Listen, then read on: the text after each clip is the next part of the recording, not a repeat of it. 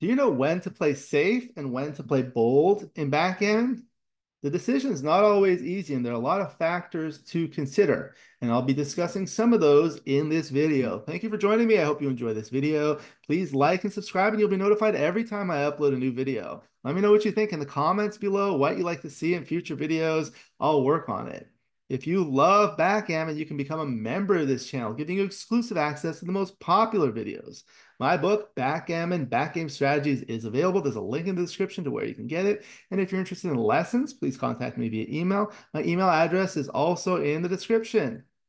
Again, in this video, I'm discussing the safe versus bold criteria when you're making plays in backgammon. This was first discussed in Paul McGreal's seminal book published in 1976 called Backgammon. He has an entire chapter devoted to safe play and bold play. And in this series of videos, I'm going through some of those. So in this video, I'm actually using the Gammoner X22 Paul McGreal board as a tribute to Paul McGreal. The XG board is made by Rain. He makes beautiful XG boards. There's a link in the description to where you can get them. So the first thing we're going to discuss is double tiger. This term double tiger was coined by my good friend Michihito Kageyama in his outstanding book, Opening Concepts. Double tiger refers to hitting twice and leaving two blots in your board. Michi really likes talking about animals, and it's actually a good way of giving names to certain plays. It makes things much easier to remember. So basically, you're hitting two blots, you're hitting twice, you're putting two checkers on the bar for your opponent, but you leave two blots in your board. So we're going to discuss when it's correct to make double tiger play and when it's not. The next thing I'm going to discuss is key match score. So it's safe play versus bold play, but it also depends on the score. So we're going to look at four different scores. The first will be an unlimited game, money game. The second will be DMP, double match point.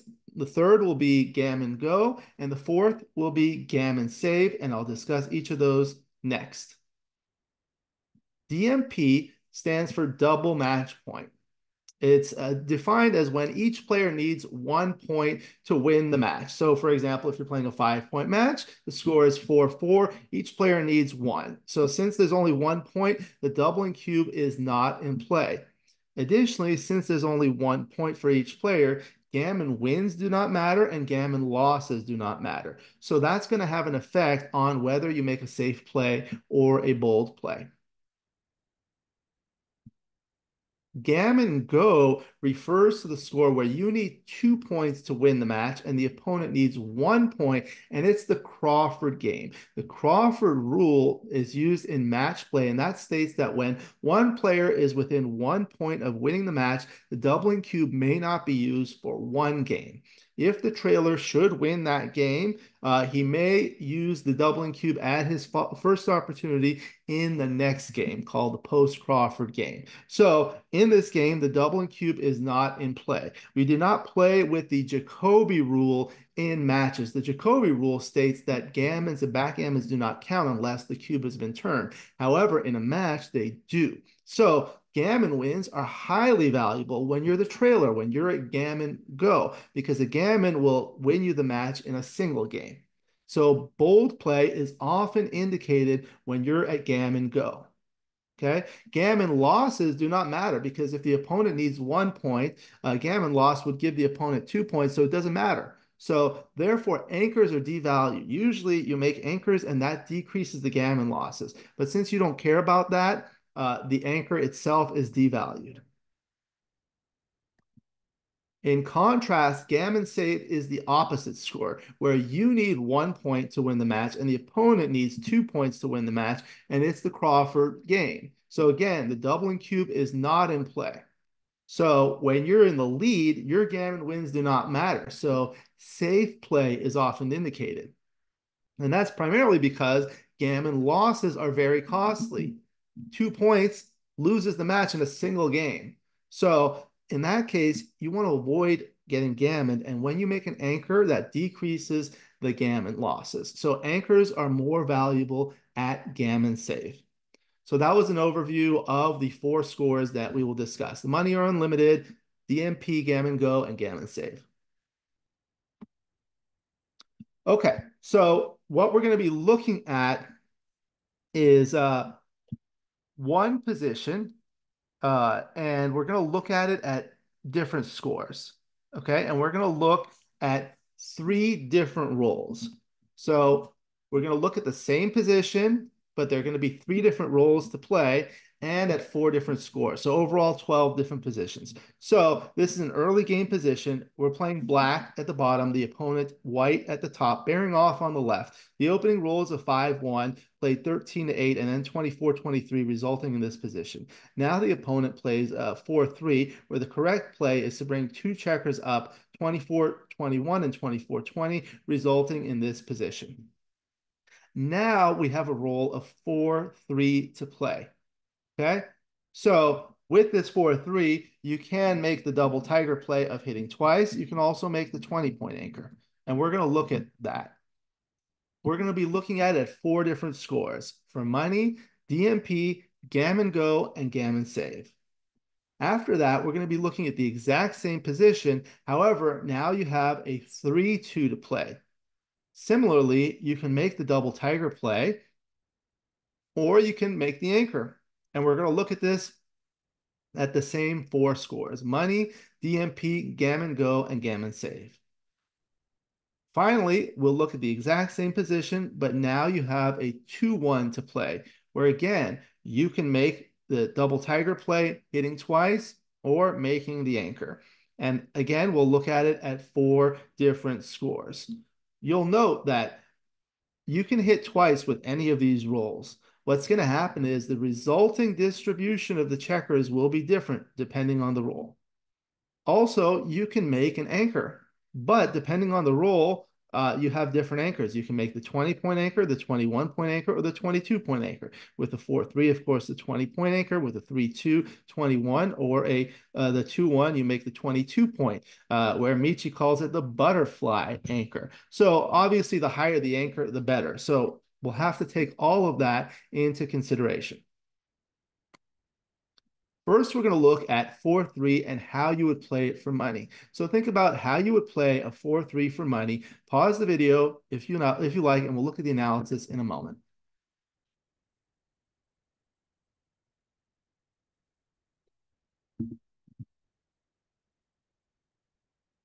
Okay, so here's the analysis. It turns out that with the 4-3, you should make the safe play of making the 20-point anchor. 24-20, 23-20, resulting in this position. The double tiger play, hitting twice, is like this, and that results in this position. It turns out to be a blunder. Note that here you're stripping your 8-point, and you fail to unstack the 6-point, and you're giving up the opportunity of making the 20-point, which is the best anchor on the other side of the opponent's board. Now let's look at the exact same thing at DMP. So think about it, pause the video, and we'll look at the analysis. At DMP, the safe play is also indicated, but the bold play is closer. So here's the correct play, resulting in this position, making the 20-point anchor. And hitting twice is an error, but it's not a blunder. So far, it's been correct to make the 20-point. Now let's look at it at gammon go. So how would you play this at gammon go? Pause the video, think about how you would play it, and we'll look at the analysis.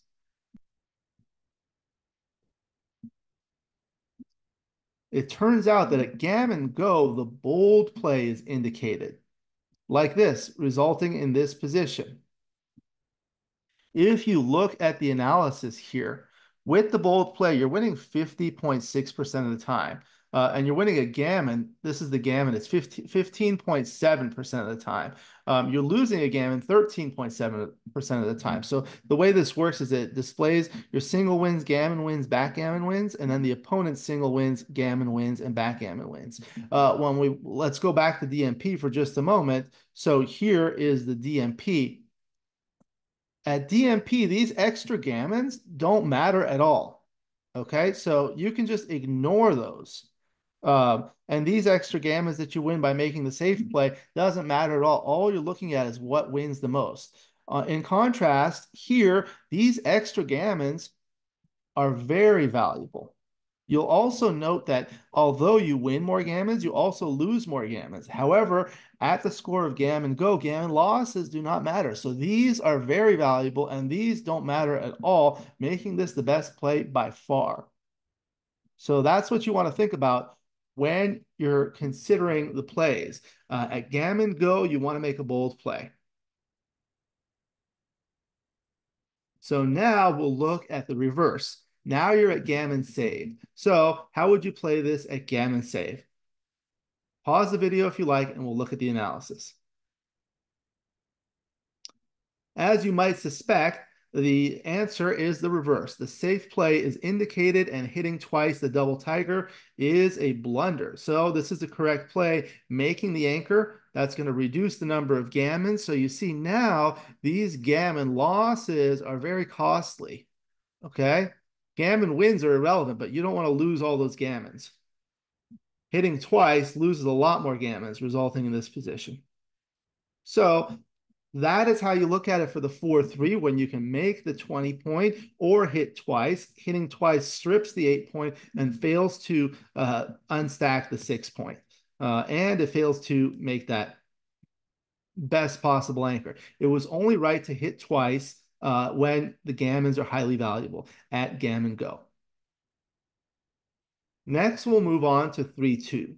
So we'll first look at it for money. Now with the 3-2, when you make the double tiger play, you're going to hit with 8-5 and then 6-4. So you're going to be remaining, you're going to still have one remaining spare checker on the 8 point. Additionally, you do unstack the heavy 6 point. At the same time, you can anchor on the other side. However, the anchor is not quite as valuable as the 20 point. Here it's going to be the 21 point. So think about it. Pause the video if you need.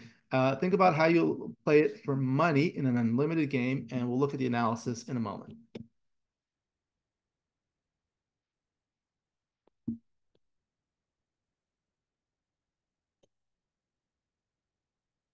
Okay, so here, in contrast to the 4-3, it turns out that hitting twice, the double tiger play is correct.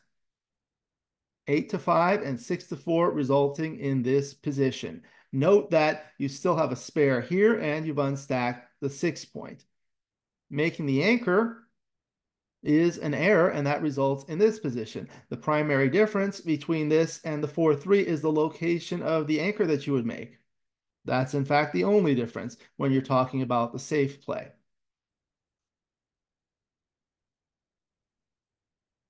Now let's look at the exact same position at DMP, double match point. Pause the video, think about how you would play it, and we'll look at the analysis in a moment.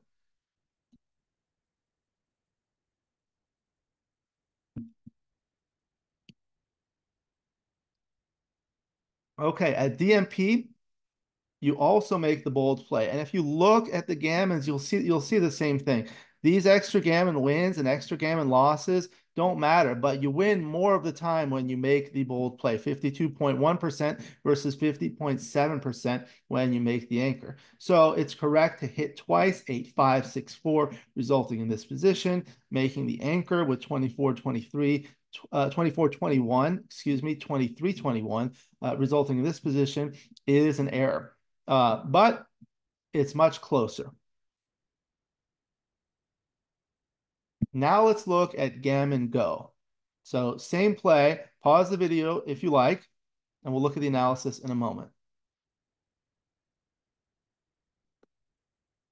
As you would suspect, the bold play is correct because you want to win more gammons. And it's actually a blunder to make the other play, which is not even indicated here. So here, this is the correct play, hitting twice like this, resulting in this position. The safe play of making the anchor is actually a blunder here because here those gammons are highly valuable. That's what you want.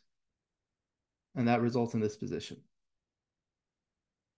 Now let's look at the final score for this roll, gammon save, how would you play the 3-2 in this position?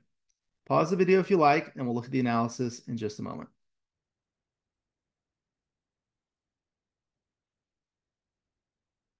Now, as you would suspect, here at gammon save, the anchor becomes more valuable. You don't want to lose all those gammons. You go from 7.1% gammon losses to 13%, and those are highly costly for you. Whereas the additional gammons that you gain have no value because you're at gammon save. So the correct play is to make the 21-point anchor, resulting in this position, and it's a blunder to hit twice, resulting in this position. Next, we'll move to the final roll here. Same exact position, but now the roll is 2-1, and we'll look at it also at the same four scores. First, for money. So take a look at this. How would you play the 2-1 in this position? Again, you can hit twice. This time, they would both be off the 6-point. So it would unstack the 6-point, leaving the only 3 checkers on the 6-point and 4 checkers on the 8-point. Or the alternative would be to make the 22-point the butterfly anchor, which is not as good an anchor, but it does make an anchor. For money, it's best to actually hit twice. Again, like this, resulting in this position. You're going to win more gammons and lose more gammons, but the gammon wins are equally as valuable as the gammon losses are costly for money. So that increase is actually good for you because you're going to win more games here. And you're not stripping the 8-point, and the alternative is to make the 22-point anchor the butterfly anchor, which is not as valuable an anchor as the 20 or the 21. So that's another factor you have to take into consideration. Now let's look at it at DMP. How would you make this same play if the score were DMP, double match point? Pause the video if you like, and we'll look at the analysis in a moment.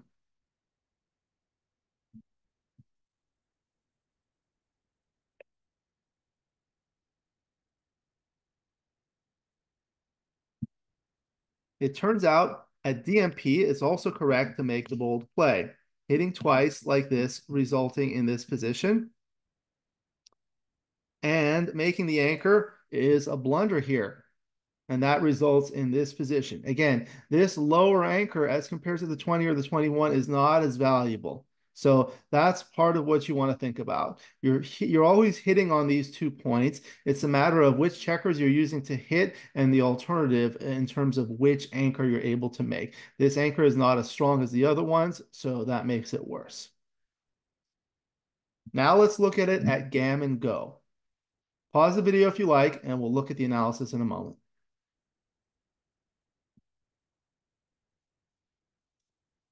As you would suspect, the bold play is more correct at gammon go, and that's hitting twice like this, resulting in this position. Making the anchor is actually a very big blunder here because you don't need the anchor at this score. Anchors will save gammons. You're not worried about saving gammons. Hitting twice is going to win more gammons, and that's what you really want. So that's what you need to think about. The final score will be gammon save. So how would you play a 2-1? Think about it, pause the video if you like, and we'll look at the analysis in just a moment.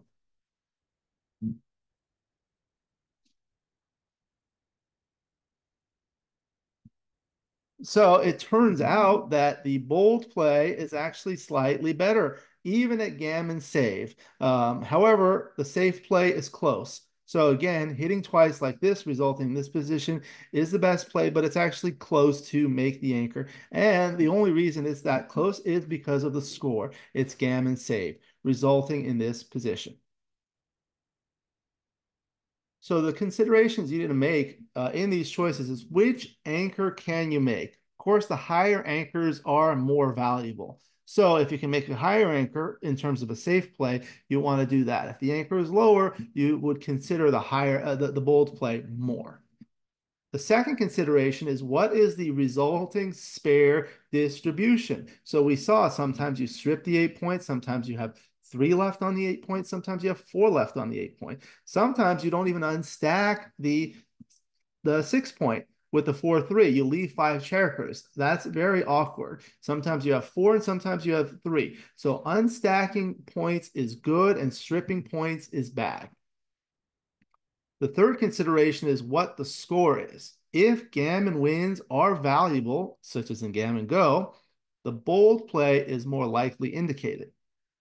In contrast, however, if gammon losses are costly, such as at Gammon Save, the safe play is more likely indicated. So here with the 4-3, you can make the 20 points. So you want to play safe. But if you can only make the 21 point with the 3-2, you can play bold. And this is for money. And the same for the 22 point. After the 4-3, you strip the 8 points. So you want to be cautious of that. That leaves an inflexible structure and it fails to unstack the 6 point. After the 3-2, you have spares on both the 6 and the 8 points. So that's more flexible. You can afford to play more bold. And after the 2-1, you still have spares, so which is more flexible, so you can afford to play more bold. So the score considerations are as follows. There's Gammon Go and Gammon Save. At Gammon Go, the gammon wins are highly valuable, so bold play is often indicated. Gammon losses do not matter, so making an anchor is not as important because the anchors are devalued. Anchors prevent you from losing gammons. On the other hand, at Gammon Save, gammon wins do not matter, so safe play is more often indicated because the bold play will usually lead to more gammon losses. And gammon losses are very costly, and anchors are more valuable because anchors save gammons.